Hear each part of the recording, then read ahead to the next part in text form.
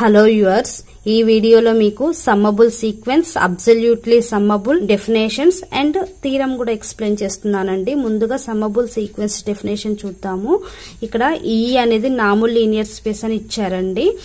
Summation of n equal to 1 to infinity un అనేది infinite series అండి. అంటే మనం ఇక్కడ నార్మల్ లీనియర్ స్పేస్ en తీసుకున్నాం కదా, ఈ నార్మల్ లీనియర్ స్పేస్ లో ఉన్న ఇన్ఫినైట్ సిరీస్. ఈ ఇన్ఫినైట్ సిరీస్ ని మనం సమ్మబుల్ అని ఎప్పుడు చెప్తాము అంటే, if the sequence sm of the partial some of the series, మనం ఇక్కడ ఏదైతే ఇన్ఫినైట్ సిరీస్ అని తీసుకున్నాం కదా అండి, ఈ ఇన్ఫినైట్ సిరీస్ లో ఉండి పార్షియల్ సమ్ తీసుకుంటే, అంటే ఏదైతే ఇన్ఫినైట్ సిరీస్ ఉందో ఇందులో ఉండి కొంత పార్ట్ ని మనం ఆ సీక్వెన్స్ గా మనం కన్సిడర్ చేసుకుంటే ఆ పార్షియల్ సమ్ అనేది కన్వర్జ్ అవ్వాలండి. కన్వర్జెస్ టు ఎస్ ఇన్ ఈ. ఈ ఎస్ అనే పాయింట్ కూడా ఈలోనే ఉండాలి. అంటే ఏదైతే ఇన్ఫినైట్ సిరీస్ ఉందో ఈ ఇన్ఫినైట్ సిరీస్ లో ఉండి కొంత పార్ట్ ని పార్షియల్ సమ్ తీసుకున్నాం అనుకుంటే, ఆ పార్షియల్ సమ్ అనేది ఎస్ఎం అనే సీక్వెన్స్ అనేది ఇండికేట్ చేస్తే ఆ ఎస్ఎం అనేది ఎస్ అనే పాయింట్ కి కన్వర్జ్ అవ్వాలి. That is NAM S M minus yes is converges to 0 as m tends to infinity. అంటే sm అనేది s అనే పాయింట్ కి కన్వర్జ్ అవ్వాలండి. ఇక్కడ summation of n equal to 1 to infinity un అనేది సిరీస్ అని చెప్పుకున్నాం కదండి. ఇందులో ఉన్న పార్షియల్ సమ్ వచ్చేసరికి ఇదని తీసుకున్నానండి. అంటే ఈ సిరీస్ లో కొంత పార్ట్ ని నేను కన్సిడర్ చేసుకుంటున్నాను. అంటే summation of n equal to 1 to m xn అనేది ఇందులో ఉన్న పార్షియల్ సమ్ అయితే ఈ ఏదైతే ఉందో ఇది అనేది సీక్వెన్స్ అవుతుంది కదండి. ఈ సీక్వెన్స్ నేను ఎస్ఎం తో ఇండికేట్ చేస్తే ఈ ఎస్ఎం అనేది ఎస్ అనే పాయింట్ కి కన్వర్జ్ అవ్వాలండి. అంటే ఏదైతే ఈ సీక్వెన్స్ అని తీసుకున్నాం కదండి, ఈ సీక్వెన్స్ అనేది ఎస్ అనే పాయింట్ కన్వర్జ్ అవ్వాలి. ఆ పాయింట్ కూడా ఎందులో ఉండాలి, మన ఏదైతే నార్మల్ లీనియర్ స్పేస్ అని తీసుకున్నామో అందులోనే ఉండాలి. That is NAM S M minus yes అనేది కన్వర్జెస్ టు 0. అంటే ఎస్ఎం అనే సీక్వెన్స్ అనేది ఎస్ అనే పాయింట్ కి కన్వర్జ్ అవ్వాలి as m tends to infinity. అంటే ఇక్కడ m అనేది ఇన్ఫినిటీకి రీచ్ అయితే అప్పుడు ఈ సీక్వెన్స్ ఎస్ఎం అనేది ఎస్ అనే పాయింట్ కి రీచ్ అవుతుంది. ఇది సమ్మబుల్ సీక్వెన్స్ డెఫినేషన్ అండి. ఇప్పుడు అబ్సల్యూట్లీ సమ్మబుల్ డెఫినేషన్ చూద్దామండి. ఇక్కడ ఈ అనేది నార్మల్ లీనియర్ స్పేస్ అని ఇచ్చారు. ఈ నార్మల్ లీనియర్ స్పేస్ లో xn అనేది సీక్వెన్స్ అని ఇచ్చారండి. ఈ xn ని అబ్సల్యూట్లీ సమ్మబుల్ అని ఎప్పుడు చెప్తాము అంటే, if summation of n equal to 1 to infinity NAM of xn అనేది infinite some of NAM xn అనేది లెస్ దెన్ ఇన్ఫినిటీ ఉండాలండి. లెస్ దెన్ ఇన్ఫినిటీ మీన్స్ ఈ ఏదైతే infinite some of NAM xn అనేది కన్వర్జ్ అవ్వాలి. అయితే అప్పుడు మనం ఈ సీక్వెన్స్ xn ని అబ్సల్యూట్లీ సమ్మబుల్ అని చెప్తామండి. ఇప్పుడు థీరం చూద్దామండి. థీరం స్టేట్మెంట్ వచ్చేసరికి ఇక్కడ ఈ అనేది నార్మల్ లీనియర్ స్పేస్ అని ఇచ్చారండి. ఇక్కడ if and only if condition ఇచ్చారండి. ఈ అనేది బెనాక్ స్పేస్ అయితే if and only if every absolutely సమ్మబుల్ sequence in ఈ ఈజ్ సమ్మబుల్ ఇన్ ఈ అని ప్రూవ్ చేయాలండి. ఇప్పుడు మనం ప్రూఫ్ చూద్దామండి. ఫస్ట్ గివెన్ ఏమి ఇచ్చారు, ఈ అనేది నార్మల్ లీనియర్ స్పేస్ అని ఇచ్చారు కదా అండి. ఇక్కడ if and only if condition ఇచ్చారు కాబట్టి ఈ థీరం ని నేను 2 పార్ట్స్ గా డివైడ్ చేస్తున్నానండి. పార్ట్ 1 వచ్చేసరికి సపోజ్ ఈ ఈజ్ బెనాక్ స్పేస్ అని తీసుకుంటున్నాను. మనం ఏం ప్రూవ్ చేయాలండి, ఎవరీ అబ్సల్యూట్లీ సమ్మబుల్ సీక్వెన్స్ ఇన్ ఈ ఈజ్ సమ్మబుల్ ఇన్ ఈ అని ప్రూవ్ చేయాలండి. అంటే ఏ అబ్సల్యూట్లీ సమ్మబుల్ సీక్వెన్స్ తీసుకున్నా అదనేది సమ్మబుల్ అవుతుంది అని ప్రూవ్ చేయాలి. క్లెయిమ్ ఏంటిదంటే ఎవరీ అబ్సల్యూట్లీ సమ్మబుల్ సీక్వెన్స్ ఇన్ ఈ ఈజ్ సమ్మబుల్ ఇన్ ఈ అని ప్రూవ్ చేయాలండి. సో దీనికోసం మనకు ఒక అబ్సల్యూట్లీ సమ్మబుల్ సీక్వెన్స్ అనేది కావాలి కదా అండి. సో లెట్ సీక్వెన్స్ xn అనేది ఈ నార్మల్ లీనియర్ స్పేస్ లో ఉన్న అబ్సల్యూట్లీ సమ్మబుల్ సీక్వెన్స్ అని తీసుకుంటున్నానండి. ఇక్కడ xn అనేది అబ్సల్యూట్లీ సమ్మబుల్ సీక్వెన్స్ అని తీసుకున్నాం కదండి. By the definition of absolutely సమ్మబుల్ sequence ఏ విధంగా మనం ఎక్స్ప్రెస్ చేయొచ్చండి, summation of n equal to 1 to infinity NAM xn అనేది లెస్ దెన్ ఇన్ఫినిటీ అని చెప్పొచ్చు కదా అండి. అంటే ఈ ఏదైతే infinite some of NAM xn అనేది కన్వర్జ్ అవుతుంది. Less than infinity means converge అవ్వడం. ఇప్పుడు మనం ఏం ప్రూవ్ చేయాలండి, ఇది అనేది సమ్మబుల్ అవుతుంది అని ప్రూవ్ చేయాలి కదండి. ఈ అనేది బెనాక్ స్పేస్ అయింది అంటే ఈ అనేది కంప్లీట్ కూడా అవుతుంది కదా అండి. కంప్లీట్ అంటే ఏ క్యాచీ సీక్వెన్స్ తీసుకున్నా అది అనేది కన్వర్జ్ అవుతుంది కదా అండి. So for each epsilon greater than 0 there exist A k అనేది some positive value such that summation of n equal to 1 to k NAM xn అనేది లెస్ దెన్ ఎప్సిలాన్ అని తీసుకుంటున్నానండి. అండ్ మనకి క్యాచ్ సీక్వెన్స్ కావాలి కాబట్టి ఇక్కడ sn equal to summation of k equal to 1 to n xk అని, sm equal to summation of k equal to 1 to m xk అని 2 sequence ని నేను కన్సిడర్ చేసుకుంటున్నానండి. So by definition of catch sequence నుండి మనం ఎలా తీసుకోవచ్చండి, నామ్ sn మైనస్ sm చేస్తే ఇక్కడ sn అంటే ఈ సీక్వెన్స్ అని తీసుకున్నాం కదండి, మైనస్ sm అంటే ఇదని తీసుకున్నాం కదండి. నామ్ sn minus sm equal to NAM summation of k equal to 1 to n xk minus summation of k equal to 1 to m xk అవుతుంది కదండి. ఇక్కడ k equal to 1 to n అంటే k ప్లేస్ లో 1 to n substitute చేస్తే x1 x2 and so on ఈ విధంగా మనకి sequence అనేది వస్తుంది కదండి. ఇందులో ఉండి k equal to 1 to m sequence ని సబ్ట్రాక్ట్ చేస్తాయి అంటే k ప్లేస్ లో 1 to m సబ్స్టిట్యూట్ చేస్తే x1 x2 and so on xm వస్తుంది కదండి. ఇది xn వరకు ఉన్న సీక్వెన్స్, ఇది k equal to 1 to m వరకు ఉన్న సీక్వెన్స్ కదండి. ఈ టోటల్ సీక్వెన్స్ లో ఉండి ఈ పార్ట్ అనేది సబ్ట్రాక్ట్ చేస్తే ఇక్కడ xm plus 1 xm plus 2 and so on xn వరకు ఈ రిమైనింగ్ పార్టే మిగులుతుంది కదండి. సో ఈ సీక్వెన్స్ లో ఉండి ఈ సీక్వెన్స్ అనేది సబ్ట్రాక్ట్ చేస్తే మనకి నా summation of k equal to m plus 1 అంటే m ప్లస్ 1 టర్మ్ నుండి n వరకు రిమైనింగ్ పార్ట్ ఉంటుంది కదండి. Summation of k equal to m plus 1 to n xk అవుతుందండి. ఈ summation of k equal to m plus 1 to n అనేది నామ్ కి out side రాసుకుంటే which is less than are equal to summation of k equal to m plus 1 to n NAM xk అవుతుందండి. ఇక్కడ n అనేది ఇన్ఫినిటీకి reach అయితే and k ఇక్కడ n equal to k ని fix చేస్తే అంటే which is less than are equal to n equal to k to infinity నా xn అనేది లెస్ దెన్ ఎప్సిలాన్ అవుతుందండి. ఎందుకంటే ఈ అనేది ఆల్రెడీ కంప్లీట్ అని తెలుసు కదండి. కంప్లీట్ అయింది అంటే అందులో ఏ క్యాచ్ సీక్వెన్స్ తీసుకున్నా అది అనేది కన్వర్జ్ అవుతుంది కదా.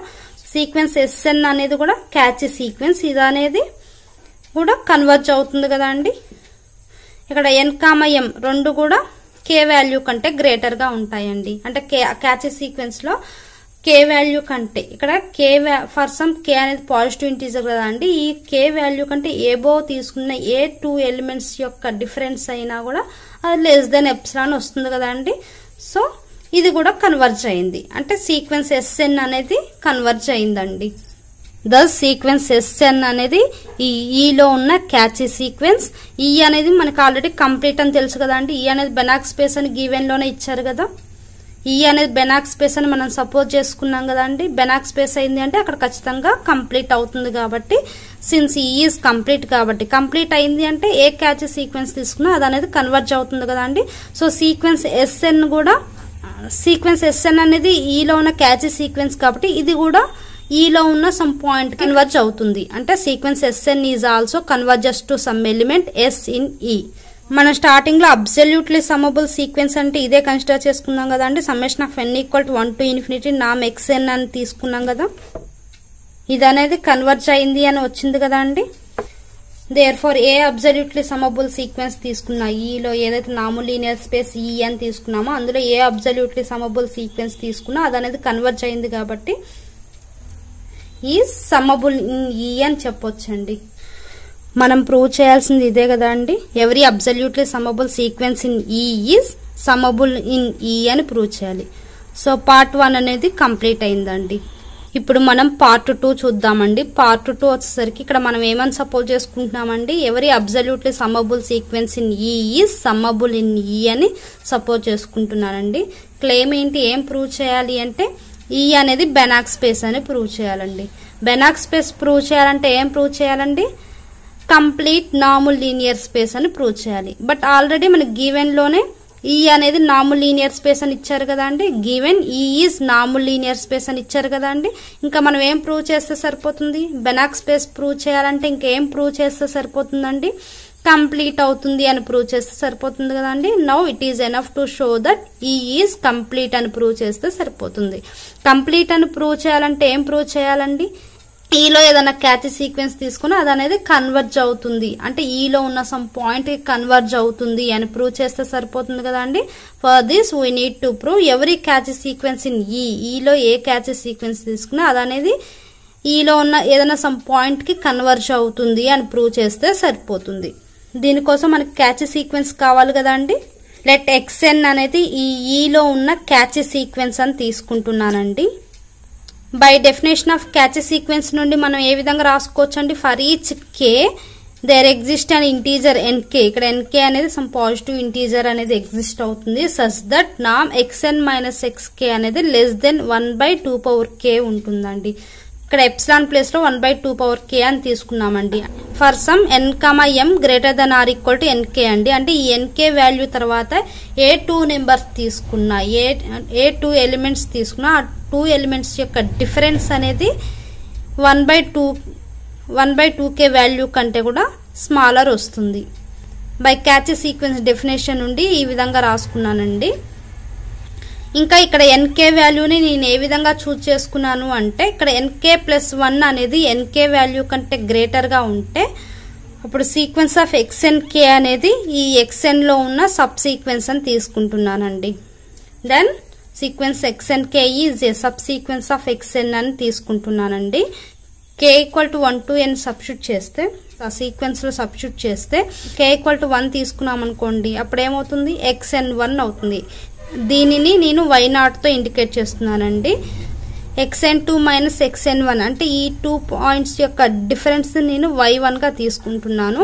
And so on xnk+1 minus xk ఏదైతే ఉందో ఈ డిఫరెన్స్ నేను yk గా ఇండికేట్ చేస్తున్నానండి. Then summation of n = 0 to k yn ని నేను కన్సిడర్ చేసుకుంటున్నానండి. అప్పుడు ఏమవుతుంది, n = 0 నుండి k వరకు సబ్స్టిట్యూట్ చేస్తే ఈ సీక్వెన్స్ అనేది ఏమవుతుందండి, n = 0 సబ్స్టిట్యూట్ చేస్తే ఇక్కడ y0, n = 1 సబ్స్టిట్యూట్ చేస్తే y1 and so on up to k వరకు సబ్స్టిట్యూట్ చేస్తే మనకి yk వస్తుంది కదా అండి.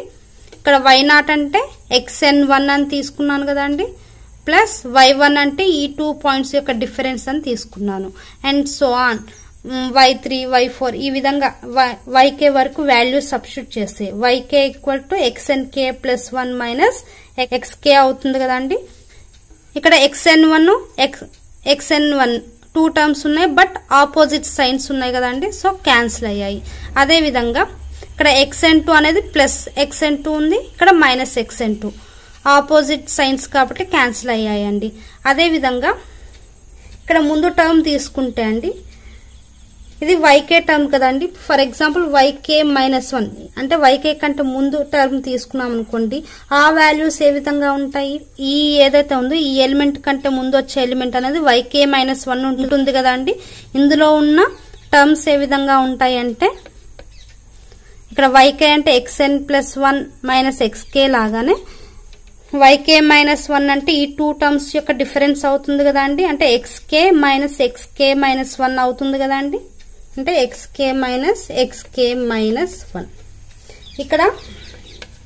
ఇక్కడ xk కి ప్లస్ వాల్యూ ఉంది, ఇక్కడ xk కి మైనస్ వాల్యూ ఉంది. సో ఆపోజిట్ సైన్స్ కాబట్టి రెండు క్యాన్సిల్ అవుతాయి కదా అండి.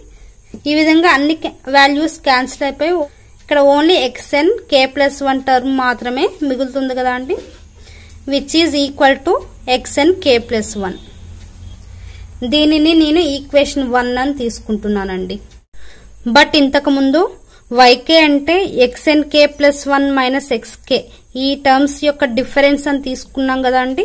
ఇప్పుడు దీనికి నామ్ అప్లై చేస్తే నామ్ yk = నామ్ xnk+1 మైనస్ xnk అవుతుంది కదా అండి. ఇంతకు ముందు క్యాచ్ సీక్వెన్స్ లో ఎక్స్ప్లెయిన్ చేసిన విధంగా nk వాల్యూ కంటే గ్రేటర్ గా ఉన్న ఏ 2 ఎలిమెంట్స్ తీసుకున్నా వాటి యొక్క డిఫరెన్స్ అనేది లెస్ దెన్ 1/2k ఉంటుందని తీసుకున్నాం కదా అండి. సో ఇది కూడా లెస్ దెన్ 1/2k ఉంటుందని తీసుకుంటున్నానండి. ఇక్కడ for some k greater than are equal to 1 దీనిని ఈక్వేషన్ 2 అని తీసుకుంటున్నానండి. మనం ఏమని సపోజ్ చేసుకున్నామండి, అబ్సల్యూట్లీ సమ్మబుల్ సీక్వెన్స్ అని తీసుకున్నాం కదా. అబ్సల్యూట్లీ సమ్మబుల్ సీక్వెన్స్ ఇస్ సమ్మబుల్ అని తీసుకున్నాం కదా అండి. సో అబ్సల్యూట్లీ సమ్మబుల్ సీక్వెన్స్ నేను కన్సిడర్ చేసుకుంటున్నానండి. అంటే summation of k = 0 to ∞ NAM yk, ఇక్కడ నామ్ yk ఉందో దీనికి సమ్మేషన్ ఆఫ్ k = 0 to ∞ ని నేను యాడ్ చేస్తున్నాను. So which is equal to, ఇప్పుడు k = 0 సబ్స్టిట్యూట్ చేస్తే అప్పుడు ఏమవుతుందండి, నామ్ y0 అవుతుంది. ప్లస్ ఇక్కడ k = 1 to ∞ వరకు ఒక సీక్వెన్స్ అని తీసుకుంటున్నానండి. అంటే 0 వరకు ఒక సీక్వెన్స్ ప్లస్ 1 నుండి ఇన్ఫినిటీ వరకు ఒక సీక్వెన్స్ అని తీసుకుంటున్నాను. బట్ మనకి నామ్ yk అనేది ఏమన్నా వచ్చిందని <1/2k వచ్చింది కదా.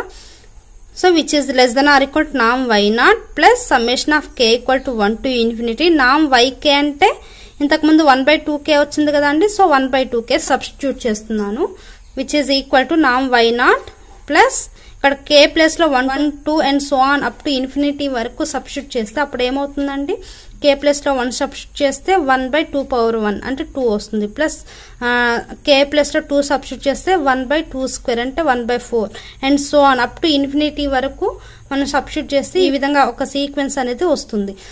సో ఇక్కడ మనం వాల్యూస్ గమనించినట్లయితే 1/2 1/4 నెక్స్ట్ 1/8 ఈ విధంగా సీక్వెన్స్ వస్తాయి కదండి. అప్ టు ఇన్ఫినిటీ వరకు మనం సబ్స్టిట్యూట్ చేస్తే ఇది అనేది సమ్ పాయింట్ దగ్గర 0కి కన్వర్జ్ అవుతుంది కదండి.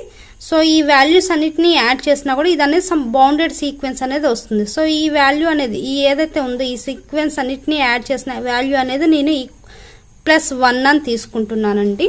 సో ఏ విధంగా చూసుకున్నా నామ్ y0 ప్లస్ 1 తీసుకున్నా కూడా ఏ విధంగా తీసుకున్నా నామ్ y0 అంటే xn1 అని తీసుకున్నాం కదా అండి. xn1 ప్లస్ 1 తీసుకున్నా ఏ విధంగా తీసుకున్నా అది అనేది =∞ వస్తుంది. అంటే సమ్ పాయింట్ కి xn ప్లస్ 1 అంటే సమ్ పాయింట్ కి అయితే ఇది కన్వర్జ్ అవుతుంది కదా అండి. అంటే ఇక్కడ yk అనేది అబ్సల్యూట్లీ సమ్మబుల్ సీక్వెన్స్ అయిందండి.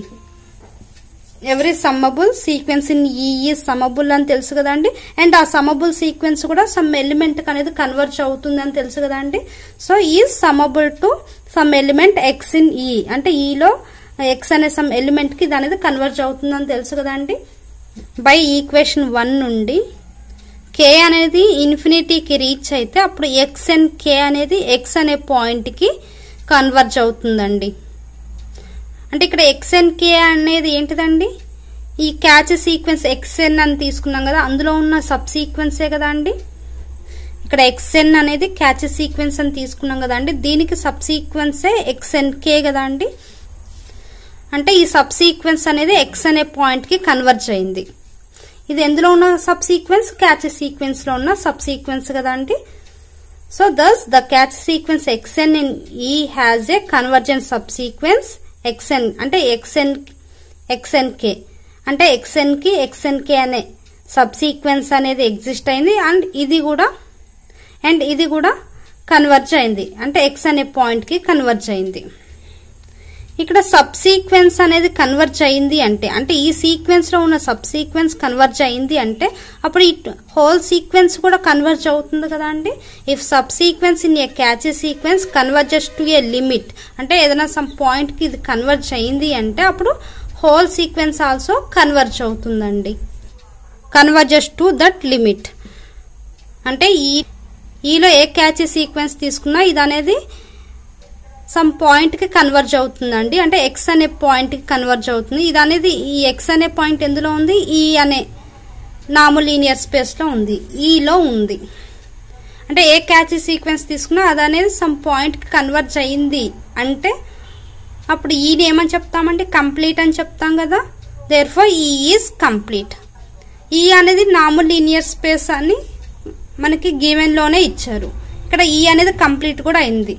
సో ఈ అనేది కంప్లీట్ నార్మల్ లీనియర్ స్పేస్ అయింది అంటే అప్పుడు ఈని ఏమని చెప్పొచ్చు అండి, బెనాక్ స్పేస్ అని చెప్పొచ్చు కదా. దేర్ఫోర్ ఈ ఈజ్ బెనాక్ స్పేస్. మనం ప్రూవ్ చేయాల్సింది ఇదే కదా అండి, ఈ అనేది బెనాక్ స్పేస్ అని ప్రూవ్ చేయాలి. పార్ట్ 2 కూడా కంప్లీట్ అయిందండి.